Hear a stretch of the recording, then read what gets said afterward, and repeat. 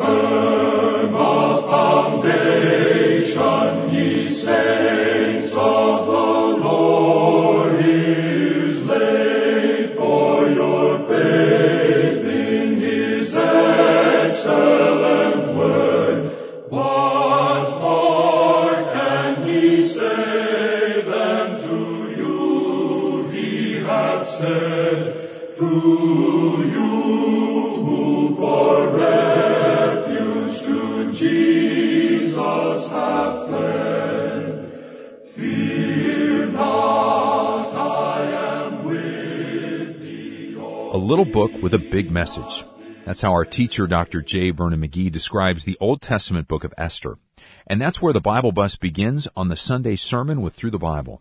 I'm your host, Steve Schwetz, inviting you to hop aboard as we depart for another great adventure in God's Word. Our message is called The Strange Providences of God. So while you grab your copy of God's Word and find your seat on the Bible Bus, we've got just enough time to share a few letters from our fellow listeners. These are in Southeast Asia. The first letter is from a pastor who lives in Vietnam. I'm a pastor of an illegal gathering of believers. The government would shut us down if they knew we existed. We have been using the speaker box and the SD chips that you provide to help our people know God's Word. They listen during the week in their homes or in the fields where they work. Your program is very helpful to me as well, because as we study the Bible book by book, it has come alive for our congregation. Recently, I've been traveling to other churches to preach as well. Your program helps because when I cannot be with one, they have a teacher in your messages, and we have a large group of believers going through the gospel at the same pace. We all praise the Lord for your ministry and for the hunger that you have given us for the Word. Next, we hear from a listener in Myanmar who listens to our Burmese broadcast. I listen to Burmese Through the Bible very often. Whenever I have the opportunity, your messages are on. Your teaching is very precious. I've come to know the meaning of Scripture verses, which were before hazy to me. In addition to learning more about God, I enjoy the biographies and biblical characters and the history I now understand. With each broadcast, I've come to trust God more and confide in Him more. I am now very fond of every book of the Bible, every chapter and every verse of God's Word. Because of your good teaching, I am unable to choose a favorite or tell you which book has strengthened me most. Pray for my family, that we will resist Satan's temptation and find victory in Christ. My children are abroad and out of reach, but I trust God to keep them in His sights, and I pray that they will continue to follow Him in all that they do. And then our final note is from a listener of our Indonesian broadcast. She writes, each time I hear God's Word, I feel that He is blessing me. I often feel hopeless. I am sick and have been housebound for 6 long years. Although I cannot go out and see God's creation and meet with friends, I feel God's amazing love when I listen to your words. I believe that God always listens to my prayers. Thank you for helping me to remain strong and to live in peace with my family. Please pray that God will cure me. Well, our World Prayer Team is traveling through Southeast Asia this week, so if you'd like to join us as we travel on our knees praying for these listeners and millions of others, then why don't you sign up today? Go to ttb.org/pray and do it today.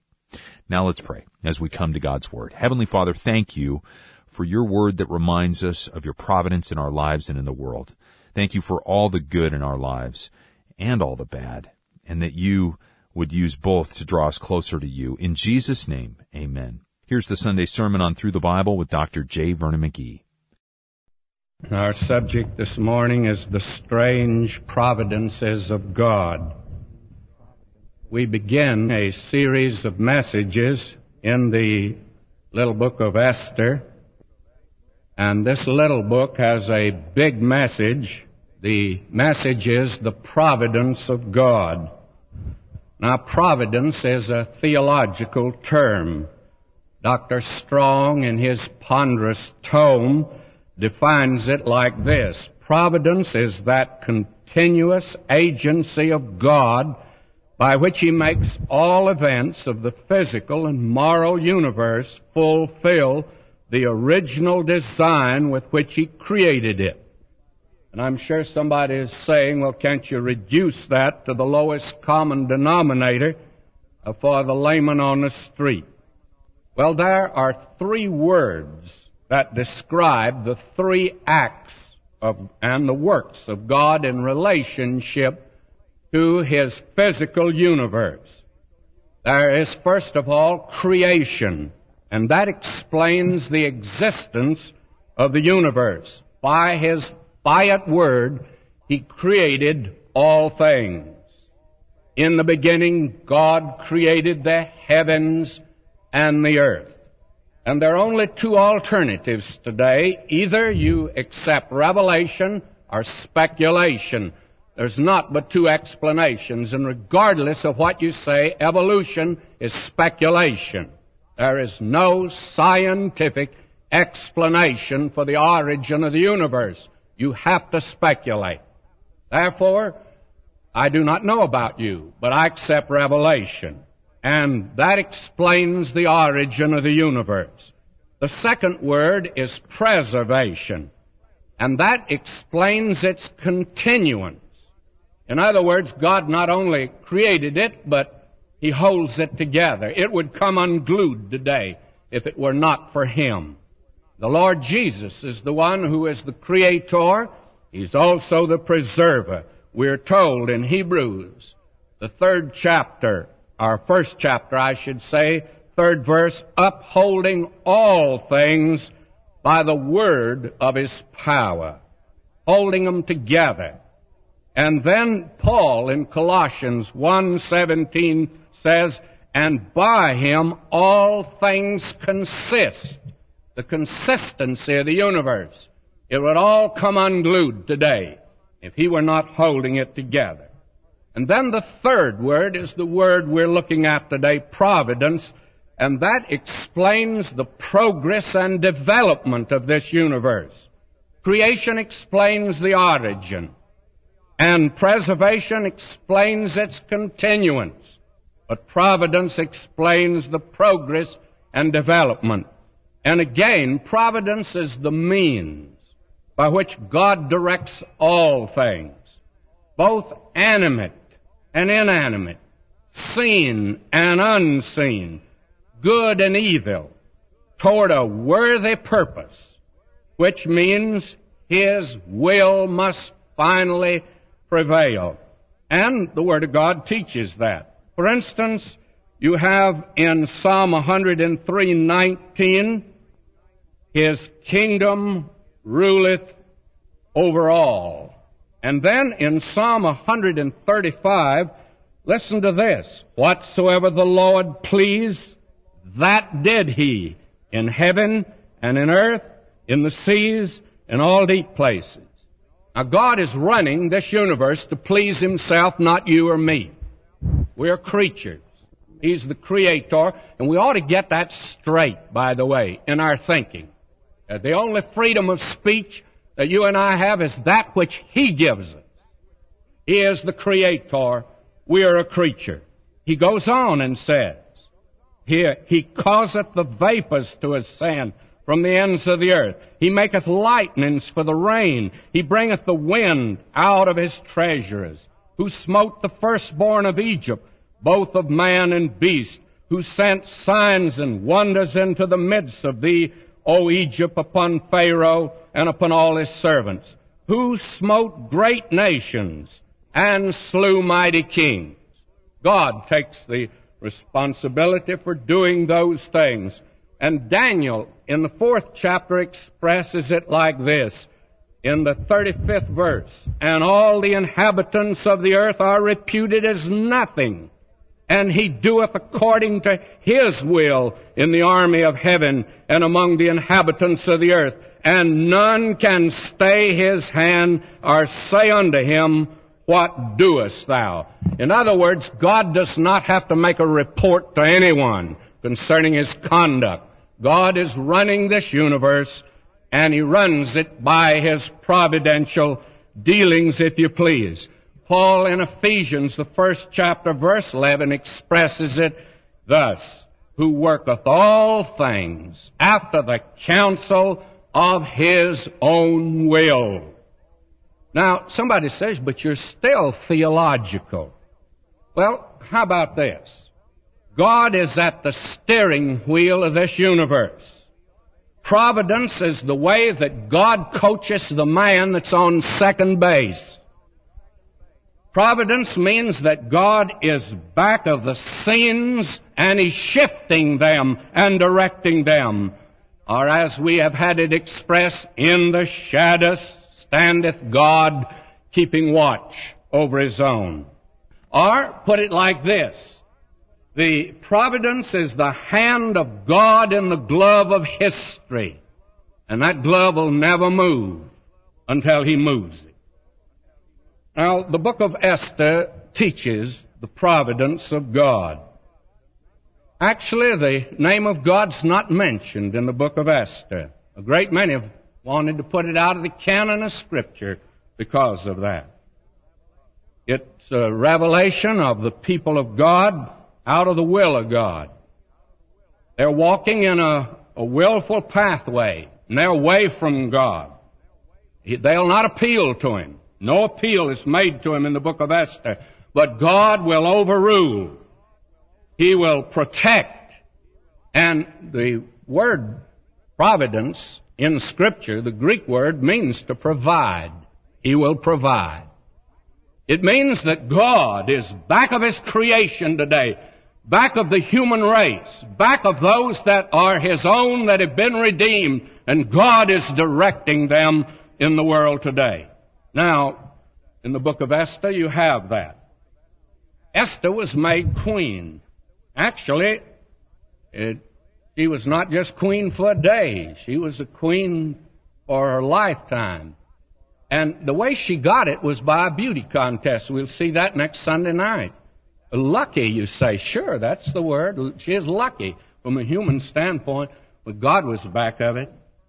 And her uncle, Mordecai, he happened to overhear a plot to slay the king.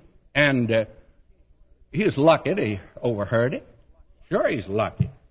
God's overruling it. He reports that. And they didn't reward him at that time. Say, was he unlucky? They didn't recognize him at all. And then one night, the king couldn't sleep. And he couldn't get at his aspirin bottle. And therefore, he wasn't able to get to sleep. And he called for the archives of the kingdom. That was the minutes of the kingdom. And believe me, minutes are boring. I don't care whose they are. And these minutes were boring. They had a few little exciting things in it, like a few murders and that type of thing. But they were read to him. And I want to say that when nothing else had put the king to sleep, reading those minutes had put him to sleep. And so he was alerted, though, because they read in that particular place what Mordecai did, but he wasn't rewarded. And the king asked the question. And he said, well, he wasn't rewarded. And he said, well, we're going to reward him. And do you know that it just came at the psychological moment? Sounds like luck. It was luck on the human plane, but God is overruling that. And God saved an entire people from being exterminated just because of that. Now, providence is actually not confined to the book of Esther. You find it running as a bright thread all the way through the Word of God. You can go back to Joseph. We have had occasion to refer to him, especially in our Through the Bible program. This man Joseph is without doubt he is the champion hard luck boy. No one seemed to have had it as bad as he had it. This young fellow, 17 years of age, favorite of his father, given a coat of many colors. He would have had a wonderful advantage at home, but his brothers plotted against him, actually wanted to murder him. But even worse than that, they sold him into slavery. He's carried down in the land of Egypt. Now, I want to tell you, for a 17-year-old boy, that's terrible. But you know, he recognized the hand of God in his life, and he began to advance. For he was sold down in Egypt to an official. And just as he got to the top, the rug is pulled out from under him. And he finds himself thrown into prison. And I want to tell you, that's time to give up. But he didn't. He interpreted a dream of Pharaoh's baker and butler. And he said to the butler when he returned to Pharaoh, he said, now be sure and tell Pharaoh about me, because I'm down here and I'm not guilty and I'd like to get out. And you know what happened? The butler forgot all about him.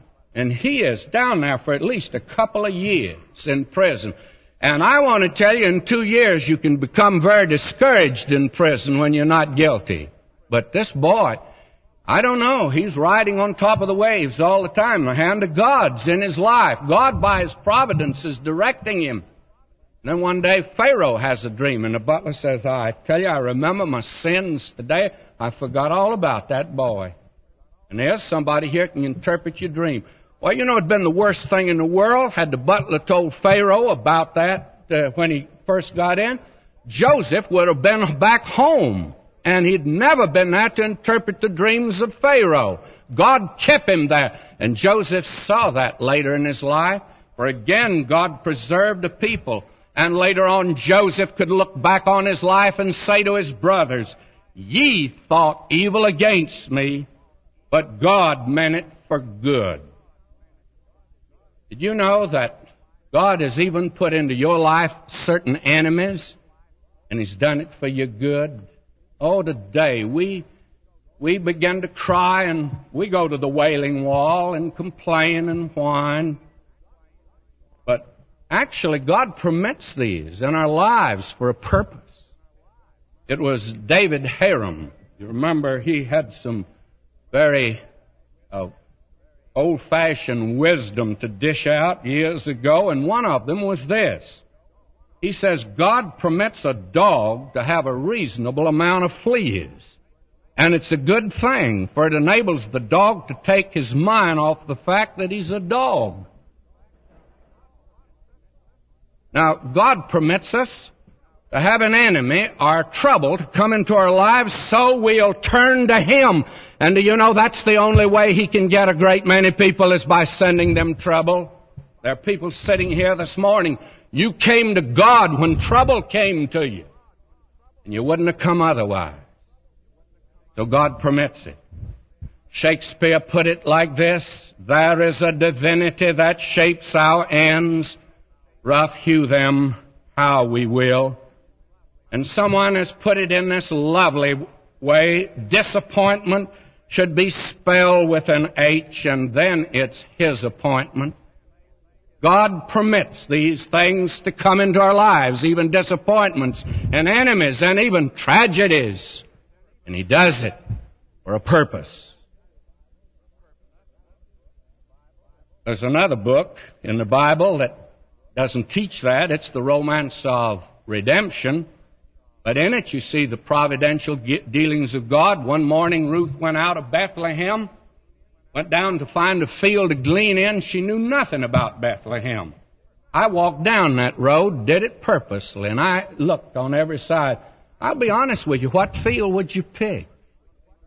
Well, it's going to be very important what field she goes in, because if she doesn't go into the right field, then you can send word to the wise men not to arrive. They didn't arrive at Christmas. Better get word to them not to come. Jesus will not be born in Bethlehem.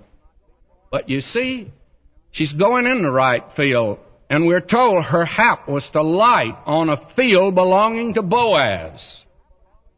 For her it was happenstance, but God by His providence was directing. The writer to the Proverbs says this very arresting thing in the 16th chapter, verse 33. The lot is cast into the lap, but the whole disposing there is of Jehovah. God says you can't even go to Las Vegas and throw the dice without He's not there, seeing how they come up. The hap is cast into the lap. And the Greeks had a saying like this: the dice of the gods are loaded. God says to you and me, don't gamble with me, I'll win. I know how it's coming up. You don't. So don't gamble with me. Oh, how many people gamble with their lives today? My friend, you don't gamble with God. She looked to God, Ruth did. I know she prayed. And she was willing to look to him, but God never revealed it to her. He led her by His providence, as He'll lead any willing soul today. And one of the most interesting cases is concerning old Ahab. And there's a man far from God, and this man, he went in partnership with Jehoshaphat, and Jehoshaphat should not have done it.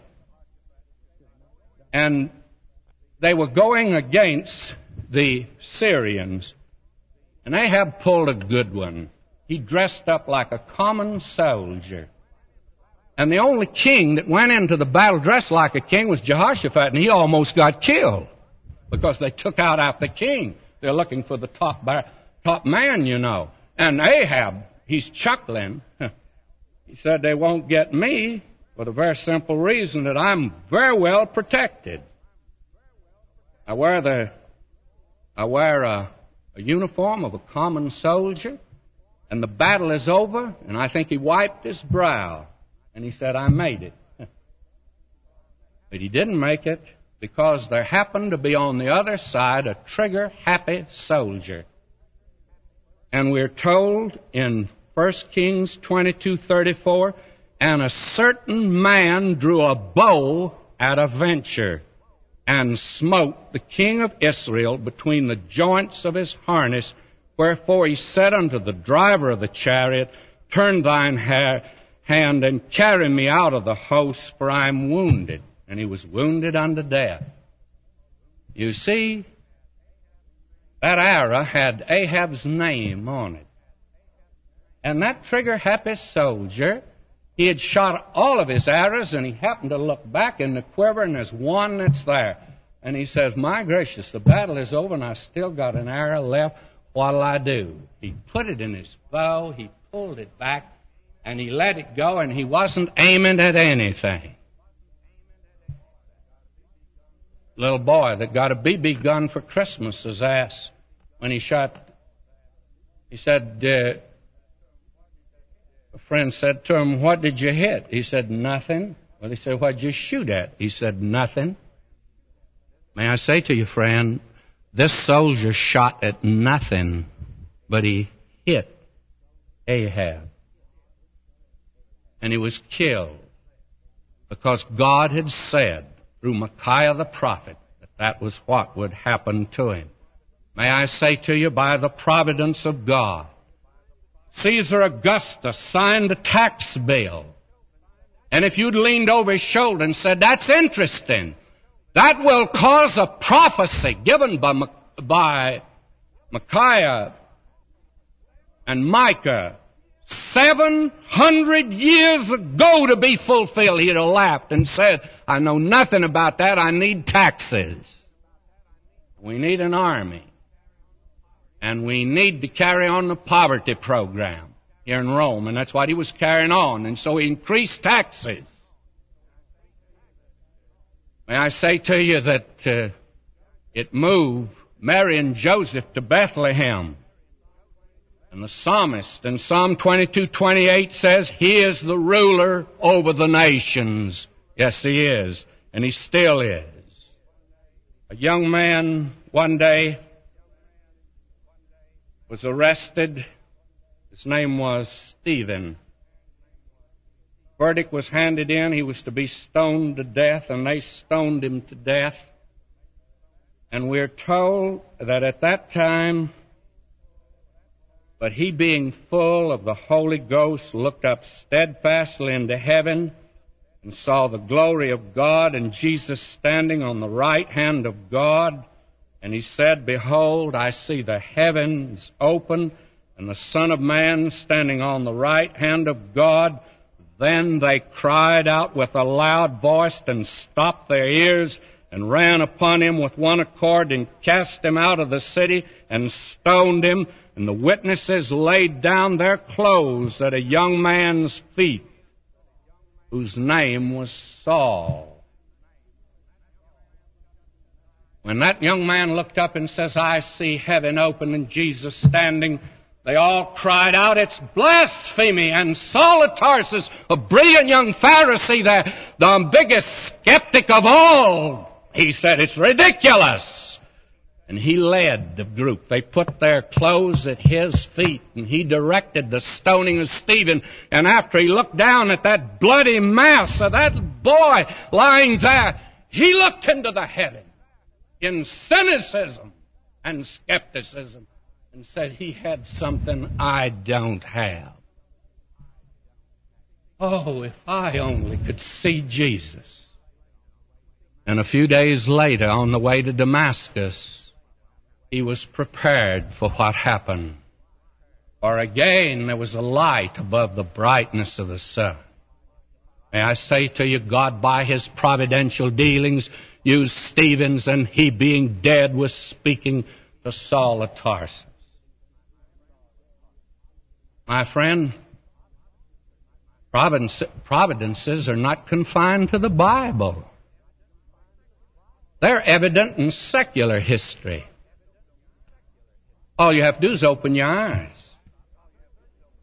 God stopped Xerxes. God had said through Daniel that He was going to move the power where it had been from the beginning out of the east of Asia and Africa to Europe. And He did. He did it when Xerxes came to Thermopylae, and he lost there. Why? Well, he had a superior force, but you could only put a few men in that pass, and the Greeks had superior soldiers. And also, the Greeks were masters on the ocean, but they could not match the 300 vessels of Xerxes. But God could. And again, going by that Bay of Salamis, we stopped. And I have several pictures I took there. And as I looked out, as it is today, it's a very modern poet. But that's the place where a storm destroyed 300 vessels of Xerxes and shifted the power from the east to the west and changed the entire destiny of the world. May I say, God moves in the affairs of men. Napoleon said, God is on the side of the biggest battalions. But he was wrong, because he had the biggest battalions at Waterloo, but he lost. The Spanish Armada was anchored off the coast of England. The next day, England would have gone down in defeat, but that night a storm came, and when the morning light came, the Spanish Armada was wrecked. Great Britain became the proud leader of the seas that she held for 300 years, and the destiny of the world was changed. Did you know the hand of God has been in our own nation? You can't read our history without recognizing God has moved in the history of this nation. When Columbus was coming to this country the first time, to the Western Hemisphere, he was headed directly to either the coast of Virginia or the Carolinas. And a flight of pigeons went by to the West Indies, and he followed them. And the Spanish flag went up on South America and the West Indies, and Protestantism came to this country. Why, South America has more natural resources than North America has ever had. But it's lagged, and the story is told in religion. May I say to you, God was directing the affairs of the world. During the Revolutionary War, Benedict Arnold betrayed his country. He gave the entire blueprint of West Point to Major Andre. Major Andre was riding toward White Plains, New York. Major Andre of the British forces. He had those plans, those blueprints in his boot. He came to a crossroads. He did not know which one to take, but God knew. And down the road he took, there were revolutionary soldiers. And he made the big mistake of saying the wrong thing, or they never would have searched him. And they did. And they discovered the awful betrayal, and the country was saved. May I say to you, even then, the colonists stayed too close to the eastern seaboard. They dared not penetrate even those deep forests of the Middle West. And then God started a gold rush to California. Just waved a little gold. And a lot of people came to California. They didn't get gold, but they came to California, and they've been coming ever since. Wish they'd stopped now. The freeways are filled.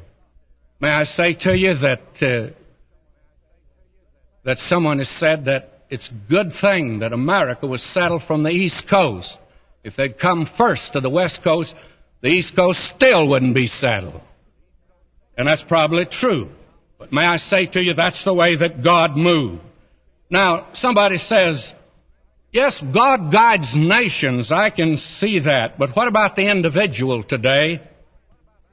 What about the man who's turned his back on God? Is there any hope for him? There sure is.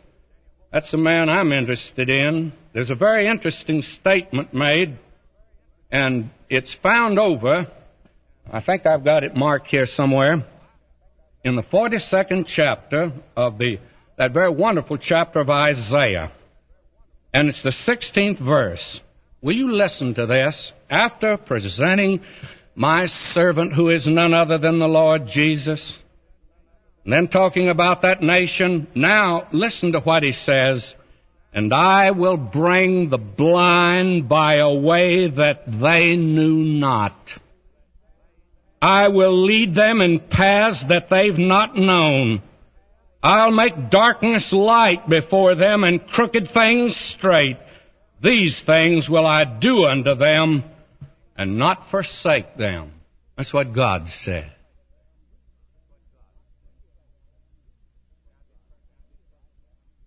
May I be personal? I can bring this right down to the Church of the Open Door. The first time I preached in this church was at a Sunday night service when I came out here as a tourist. And apparently very few people knew that there was a famous preacher from a little town in Texas that was preaching here, because there weren't many people here that evening.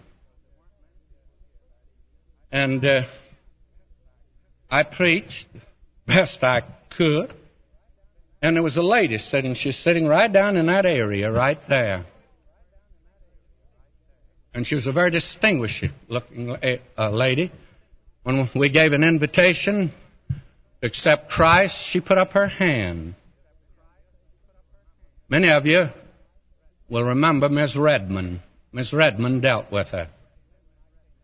And the next day when I came in, Ms. Redmond told me her story. This woman had come out here from the east, the Chicago area, someplace near Chicago. And I'm not quite clear just her mission, but either a daughter or a son had come out here, and she'd lost track of him, and she came out to locate him.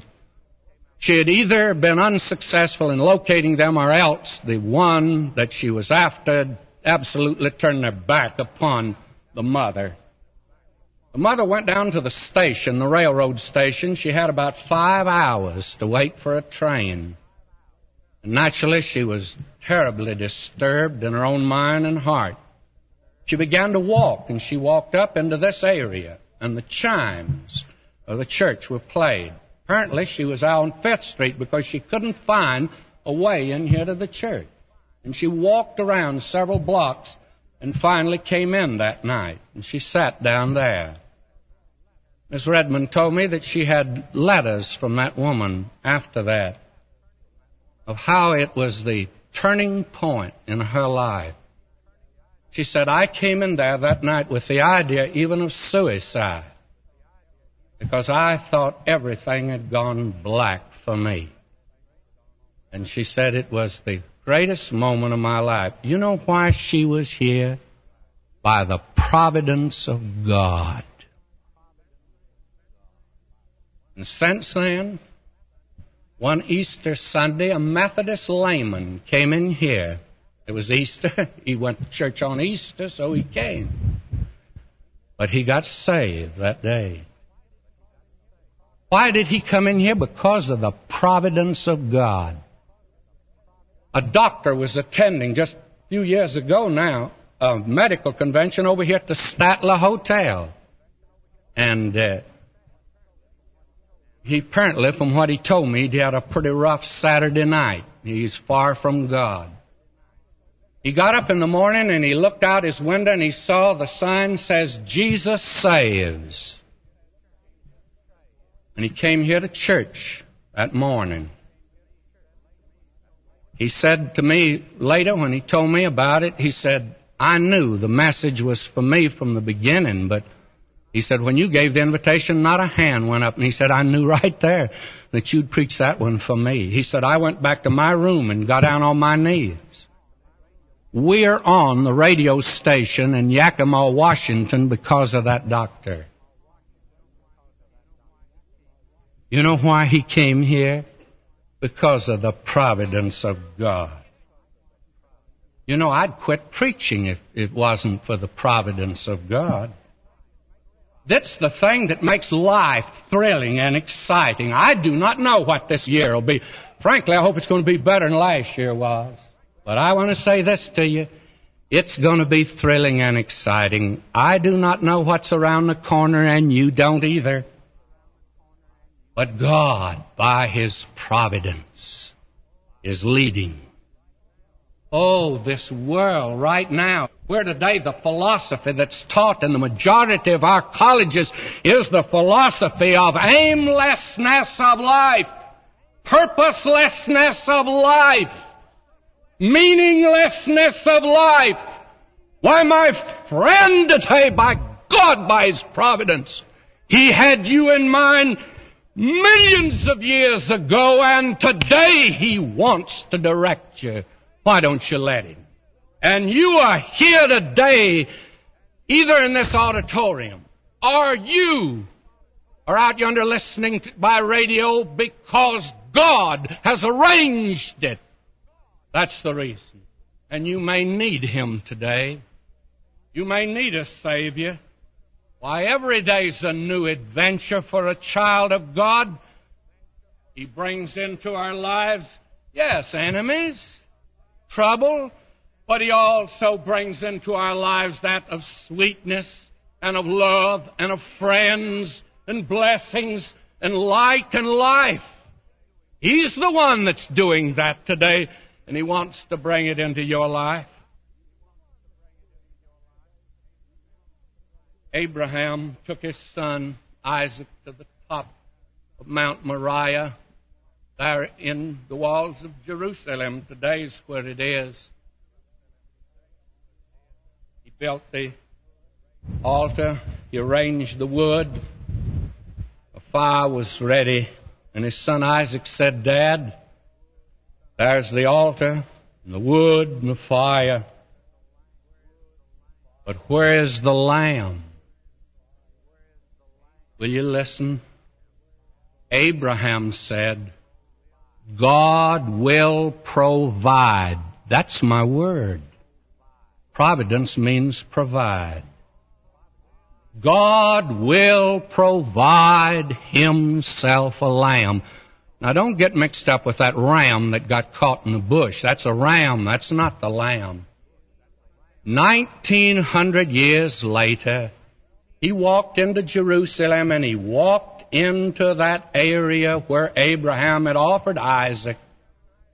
And Abraham and Isaac looked around, and there was no lamb. There was a ram caught in a thicket.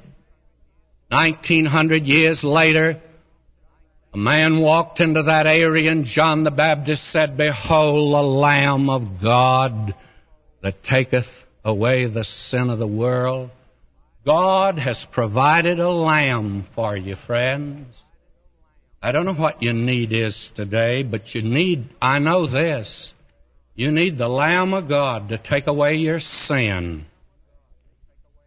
You need Him today, and He can help you, and He can save you. May I conclude with this story? The oil fields of East Texas were probably the last rough and tumble oil fields that this country's had. In that area, there was one of those dirt farmers, a man who was very shrewd, uncanny, but uneducated. And oil was discovered on his land. He was sharp enough not to sell. He began actually his own refinery and independent work, became immensely wealthy. He built a lovely home, a beautiful home. And he had a wife, a lovely wife, and he had 2 boys, little fellas. And this man was as godless, he was as wicked, he was as vile, he was profane as any man that's ever walked this earth. The flu epidemic hit East Texas. His wife and one of the little boys died. I had 2 friends that were pastors in that area. Both of them had told me the story. One of these men who lived, his church was nearby, he went to see him that evening. He went into this lovely big home, and there were the 2 caskets. And there sat the man. He went over to sit down by him. He put his arm around the man to comfort him. The man shrugged him off and began to curse him. He told me, he said, I've never heard language like that. He said, he cursed me as I've never been cursed before, and he cursed God.